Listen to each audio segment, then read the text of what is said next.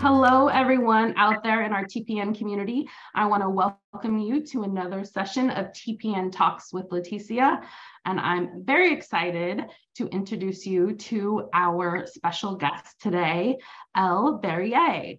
So Elle, would you please just introduce yourself, maybe your name, pronouns, anything that you want to share about yourself kind of outside of work? That would be great. Yeah, hello, my name is Elle Barillier. My pronouns are she, her, and I am a gender responsive facilitator and parent coach. Some of my passions include animals, traveling, and interior design. Thank you, Elle. So I'm interested in just sharing out with our community a little bit about the specifics of your role. So if you could talk about kind of what you do here at TPN and then maybe like what a typical day at work is for you. So my current role is being a gender responsive facilitator. So my typical workday includes going to Coffee Creek Correctional Facility, which is the only women's prison in Oregon. And I facilitate groups through Moving On and the Parenting Inside Out programs.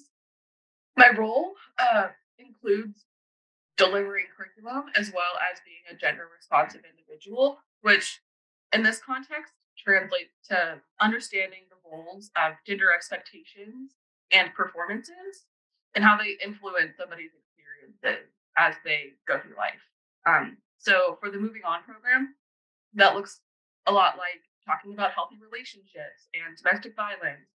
And for Parenting Inside Out, that often means understanding the role of mothers and their relationship to their children, in which they're typically the primary caregiver whenever they go to Coffee Creek. So a lot of the times with mothers, it's learning how to adjust to their new role with their children, not being the primary caregiver. Thank you. I appreciate you lifting up just kind of, what those kind of important differences are for women. And we talk about a criminal justice system that was built kind of with men in mind. I actually don't know if it was built with anyone in mind in particular, but there's just ways that the systems have really not been responsive to women and their experiences, unique experiences. So thanks for sharing out what that looks like for you in a typical day and your role generally.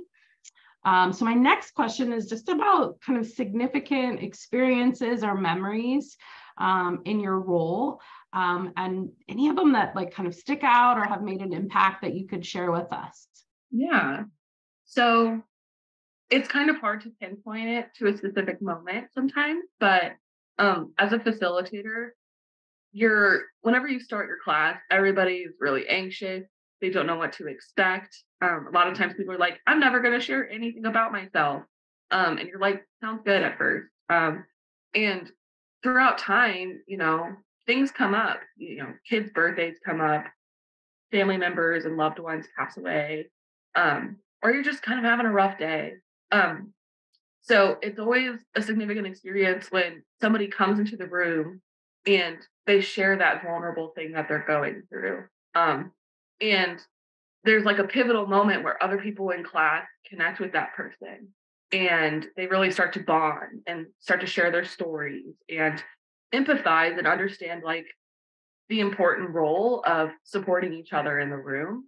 And so every time that really happens, it makes my heart feel really full, because being a facilitator, sometimes the people in the room are the people who can help each other the most and just understand what they're genuinely going through, and having somebody there to say, I understand and we're here for you in this room. So just that really kind of almost magical, transformative, really sacred space that can be created when we come from a more of a facilitative approach, where we're really trying to kind of design and co-create a space where those kind of disclosures and shares can happen, and the ways that it kind of brings awareness or opens up just opportunities for other people. And what we know about like relational development is that people change together. They change in relationships. So that I just feel like it just kind of propels change. It propels transformation when we're able to experience those things together. So I love that you lifted that up.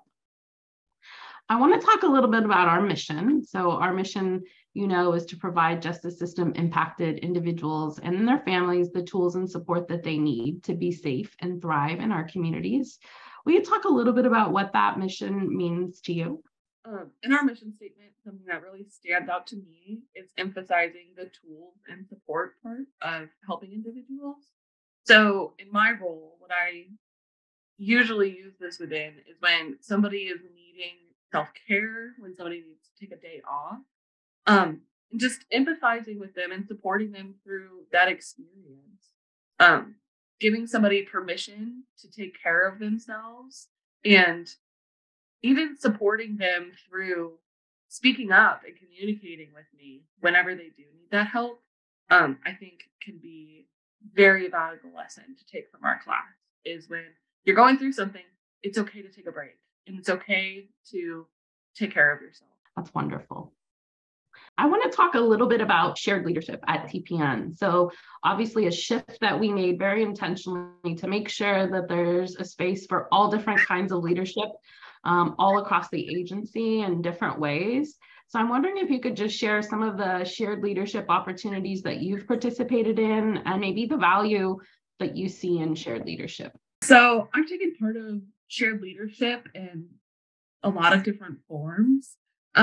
One of the first things that I did was organizing all of the spaces at Coffee Creek, which just, I value organization. I love a clear expectation and a clean space. It creates a clean mind. So I really just appreciate like when somebody asks me a question, I can always know exactly where it is or what we do or don't have. Some other ways I've done shared leadership is I've participated in a lot of interviews and being on the interview panels. I'm currently in a sauna group developing a stream for the DOC onboarding process. And I also participated in the diversifying the revenue group. So there's a lot of value within the groups that you get to participate in because you get to learn about other people, you get to learn about their roles and hear about their experiences that they're going through. And you get to experience TPN outside of your specific expectations most of the time, which it's just amazing getting to see all of the ways that we're reaching out to other people, all the ways that we are working to be a ethical nonprofit and things like that, and just understanding the value of helping each other and all the things that we can do to share this space as individuals within TPN. Is there anything else that you want to share with our community about you or your role? I just love the opportunity that I get every day that I go inside to build a new relationship with somebody, whether it's a CEO, whether it's an AIC, whether it's another staff member. I really enjoy this role and how it allows me to grow and to just hear from so many people and hear from their experiences.